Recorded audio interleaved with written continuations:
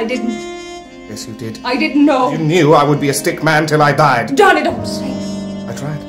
I tried my best. Well, why didn't we ever try Görkurin? We couldn't do Görkurin. You know what I was banned from. From day one. From day one, they didn't like my hat. I told them I am a hat man and I will always be a hat man. They take in hat men at the stick. Why won't you just let go of your hat? I will not let go of my hat. I can go to B5. I can go to the stick. I can go to the hurrah, but if they don't let a man with a good hat get into the Görkurin... What about Aboteg? Aboteg is dead to me. Well, what about B5? B5? B5 is over. B5 is none of my business anymore. No. You know it. No, Johnny. You know I was a stick man.